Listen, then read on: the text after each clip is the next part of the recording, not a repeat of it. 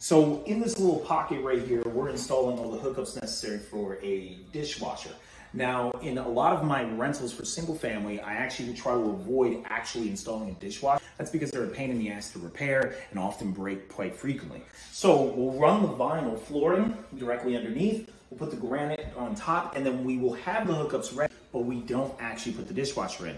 What the tenant ends up using it as is a trash can area. So they end up sliding the trash cans underneath. That's how I often explain it when everyone's like, oh, what's up with this guy? Oh, you can put your trash cans there. Everyone's pretty happy with that. But if you're gonna sell the house, you slide in the dishwasher, boom, it's already ready for you.